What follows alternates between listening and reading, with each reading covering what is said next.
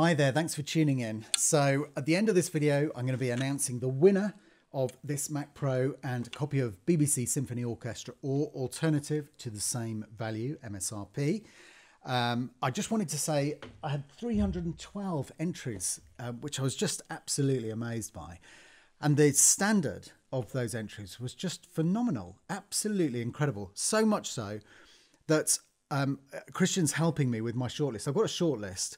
And I've been finding it very, very hard to pick the winner. So me and Christian are going to work that out, and I'm going to drop in at the end of this video. So to you, it will appear seamless, but at the moment, Christian's listening through to my shortlist and helping me.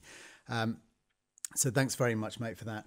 But I just wanted to say we were so amazed by the level of the tracks that made the shortlist that we're going to come up with something a little extra for you as well. So keep an eye to the end of this video. I'm going to put up the winner, and I'm also going to put up the shortlist, and I'm going to list them all below so you guys can all have a look at those as well. Some fantastic work. If you are the winner or you're on the shortlist, please get in touch with us with your full details and information, and we will get your prize to you. So that is to come. First up, though, I've been asked a couple of times now, and I just want to show how you are able to use a multi-timbral workflow in Hans Zimmer strings. Now, this is not a simultaneous multi-timbral. In other words, you can't play 8 MIDI channels all at the same time or 16 all at the same time through the single instance. That is something that is in our roadmap, but currently, if your workflow is such that you want to have a single instance, but you want to use MIDI channels to play the different articulations, and they're not going to be playing at the same time. That is very simple. I'm going to show you how to do it now. So first up, in Logic, we open a software instrument and we make it multi-timbral. I'm just going to make it 8 multi-timbral parts at the moment, just for the sake of ease, but you can do up to 16. Now, you pick your instrument that you're going to play. I'm going to leave it on 60 cellos all in one. And then you basically just go through and assign each MIDI channel to a specific articulation. And the way you do that is here. You trigger using MIDI channel, and that is set to MIDI channel 1. If I want to make the shorts on MIDI channel 2, then I go MIDI channel 2. I could do Bartok pits on MIDI channel 3. And then I would simply go in here and name these longs, staccato, Bartok, and you'll see what happens when I play. So here are the longs.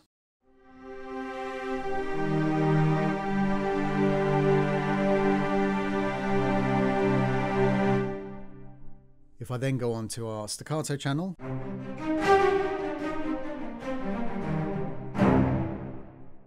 and then to our Bartok.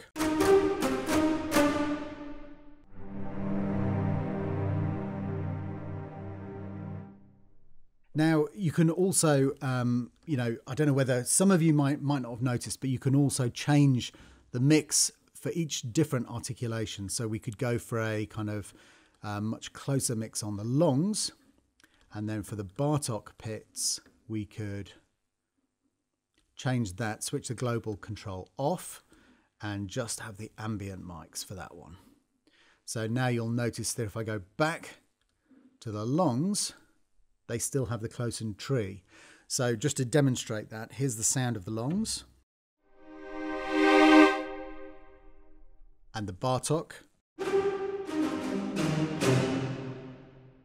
So a couple of quick tips there for the Hans Zimmer strings. And obviously this is the same with the BBC as well.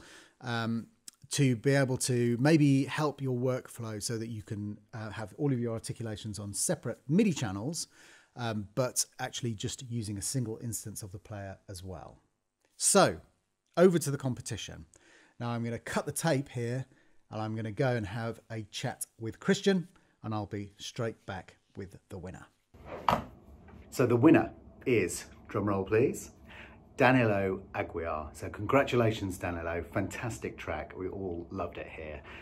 Please get in touch and we will arrange to ship out the Mac Pro to you. It'll be the first week of January now. We'll get all your address details and all that kind of stuff, and we will get it straight over to you. We'll also get you a copy of BBC Symphony Orchestra, plus a copy of Spitfire Solo Strings. All of the runners-up that I've listed below are also going to get a copy of Spitfire Solo Strings. So if you are a runner-up, or indeed Danilo, put a comment that we can clearly identify you in your own YouTube video to say that you've heard that you've got a prize, and then get in touch with us via the support desk. The first week of January, we will sort all of you out with your prizes, and thank you very much indeed again for all your hard work in entering. So have a fantastic holiday if I don't speak to you before then, and I hope that you all have a fantastic 2020. See you on the next one. Bye-bye.